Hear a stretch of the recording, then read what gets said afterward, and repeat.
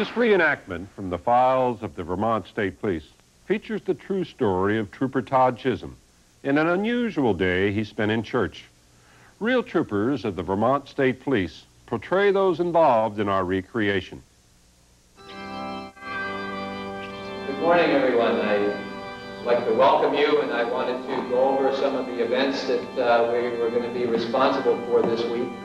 And I just wanted to remind you that we committed ourselves to bringing meals into the Burlington Emergency Shelter on Wednesday night. The pastor of a local community church is holding a meeting with a group of younger members of his congregation.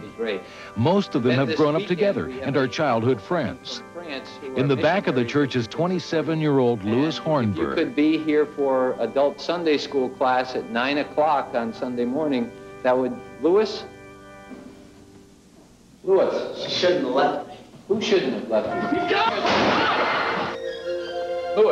Louis, take it easy. Upset that his wife has left him, he's gone on an all-day drinking binge. Sit down. Louis, take it easy. Let's talk. As the pastor tries to calm the young man down, one of the parishioners manages to sneak out. Yes, I need the police right away, please. Now. Vermont State Police Trooper Todd Chisholm is the supervisor on duty. He immediately heads for the church. Please, let us help you. You've got to calm down.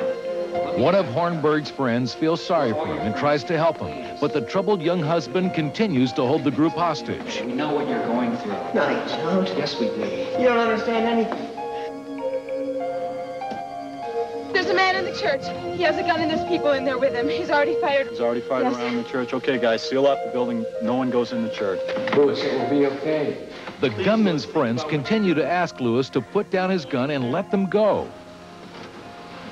A state police sergeant arrives, and Trooper Chisholm fills him in. Okay, what do we got? We got a hostage situation here, Sarge. We got one guy inside with a loaded weapon. He's got about a half a dozen hostages. Okay, where are our guys right now? We've got a perimeter set up around the church right now at this point. I don't understand anything. Suddenly, the gunman changes his mind.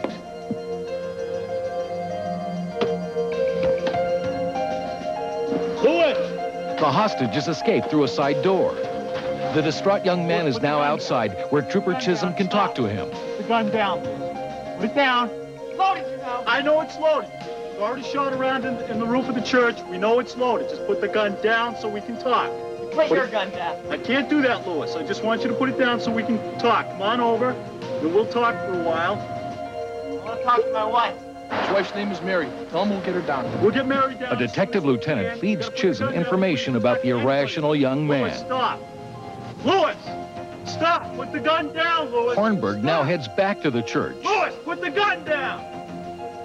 Louis, put the gun down. That's good. Come on over here, Louis. Come on back. Come on, Louis, stop. Louis! Inside the church, Hornberg sees that his hostages have escaped. The young man is now very drunk and stumbles outside. Louis, you found the gun. Hornberg is still brandishing his gun as he attempts to elude the troopers.